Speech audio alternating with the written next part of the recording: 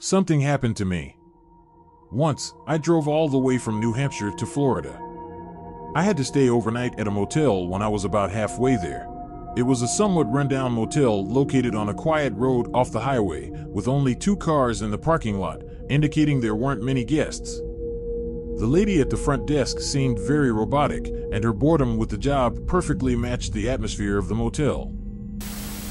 The lobby was filled with tacky chairs and tables that you might expect to find discarded on the curb.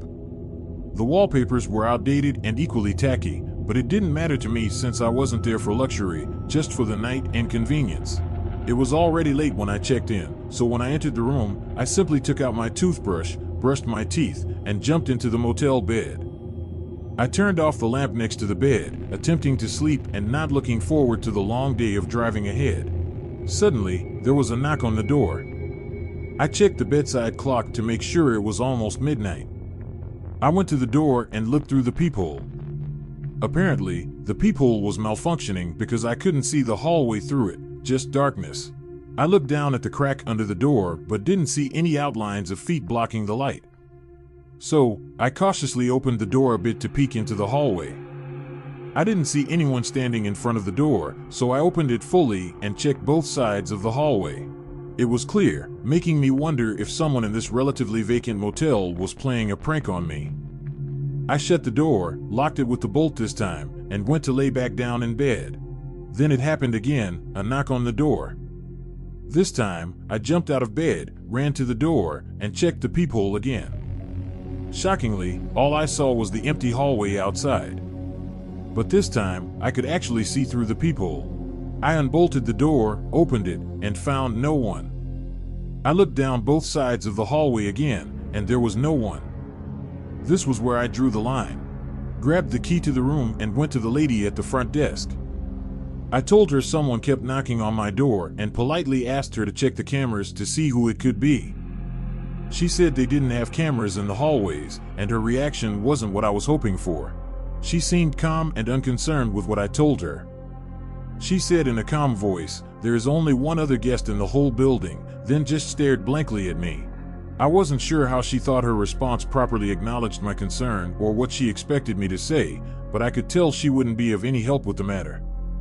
So, I left her and went back to my room. I locked the door with the bolt again, put on my headphones, and played one of those 10-hour sleep relaxation videos on YouTube. This would not only help me get to sleep, but block out any possible future sounds from whoever was deciding to mess with me. And it worked for a while, at least. Eventually, I flipped from my side to my back and looked around the room. My head froze when I was staring at the corner. I sat up to get a closer look at what I thought I was seeing. It looked like a giant humanoid figure, about 10 feet tall, standing right in the corner, head to the ceiling. When I put that image together in my head, I felt a sudden rush of horror in my body. I jumped across the bed to flick on the lamp, but when the room lit up, there was nothing in that corner. I simply sat there with my heart beating probably 200 beats per minute. I gave myself a couple of minutes to calm down before shutting the light back off and laying back down on my side. I still had the headphones in my ears, playing the relaxation video. It helped calm me down a little bit. I didn't last even 2 minutes without sitting back up and examining the room again. However, there it was in the corner, a 10-foot-tall humanoid figure. I crawled to the edge of the bed to get as close a look as I could before practically freaking out. I saw what I was sure was a long arm at the side moving. I dove to turn on the lamp again, and the corner was empty again. I didn't stick around that time. I packed up my few things in a matter of seconds and left the room. I gave the key to the woman and said, "I'm checking out early." She didn't even say a word as I stormed out of the front door of the motel.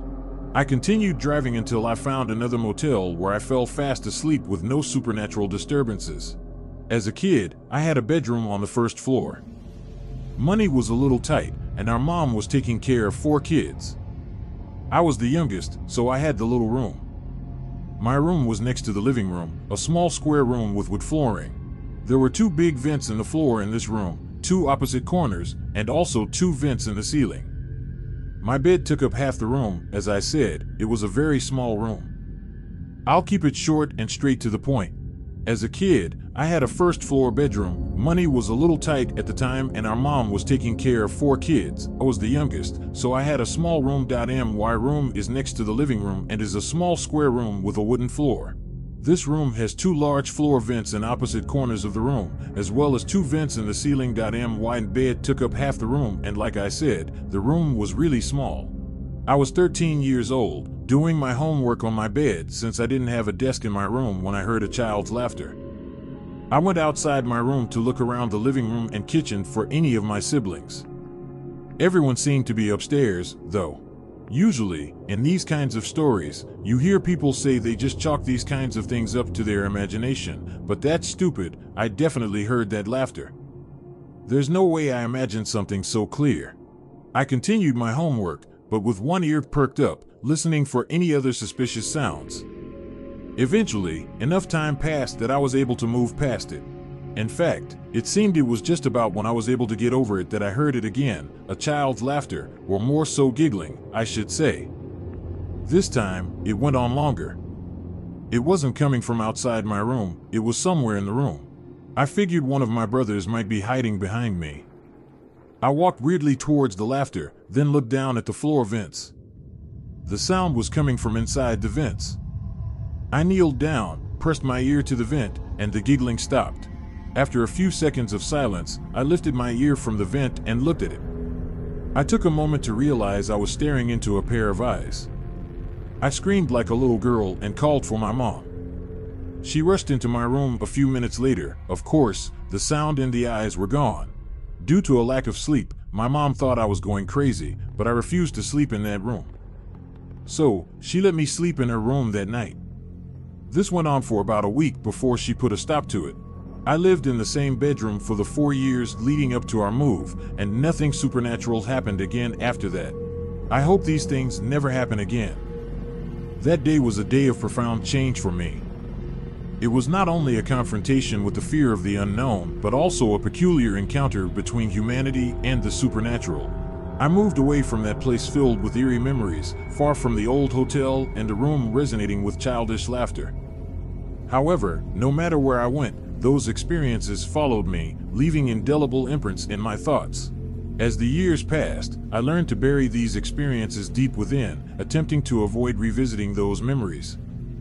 However, human curiosity about the unknown and the mysterious occasionally led me to reconsider that past. Until one day, I stumbled upon an old bookstore and discovered a book full of mysterious legends. The book recounted various supernatural events, including stories similar to my experiences. I was intrigued and immersed myself in these enigmatic tales. During my reading, I noticed some surprising commonalities. Entities considered supernatural ghosts were sometimes depicted as complex and ancient souls, enduring endless suffering and seeking redemption or justice. I began to question whether this was mere coincidence or if there was a deeper connection.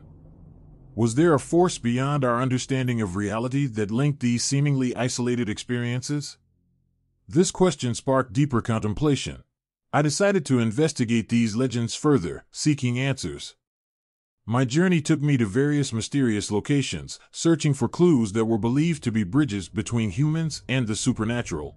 In this process, I encountered a variety of people, experienced adventurers and scholars dedicated to the study of the mysterious. Their stories were filled with unknown adventures, drawing me deeper into the exploration. In an ancient abandoned laboratory, I sensed an intangible energy, as if time had stood still. In a deserted mansion, I established a connection with the ghost of a female doctor, whose presence echoed my past experiences. These encounters made me believe that perhaps there were forces in the world that could not be explained rationally. These forces might be connected to human history, tragedies, and sins in intricate ways. As I delved deeper into the investigation, I became a storyteller, documenting these mysterious tales and passing them on to future generations. I began to realize that these stories were not simple fantasies, but true witnesses to the deepest fears and desires of the human psyche. At the end of this journey, I met an elder, a witness who had experienced human atrocities. He told me that the supernatural was not just about eerie phenomena, but a presence beyond life and death, recording human stories and witnessing the struggle between good and evil. In our conversation, I found the answers I sought. These supernatural experiences were not isolated events, but the ties binding human civilization. They were witnesses to past tragedies and guides toward justice and redemption in the future. I became a guardian of these stories, carrying the voices of tormented souls. My mission was no longer just to record these stories, but to find the forces seeking redemption in the supernatural, helping them find resolution and justice. This journey changed my life, making me understand that the supernatural was not just a part of horror stories, but an eternal mystery in the human psyche. My goal was no longer merely to escape these incredible experiences, but to stand at the pinnacle of the supernatural, exploring its truths and mysteries.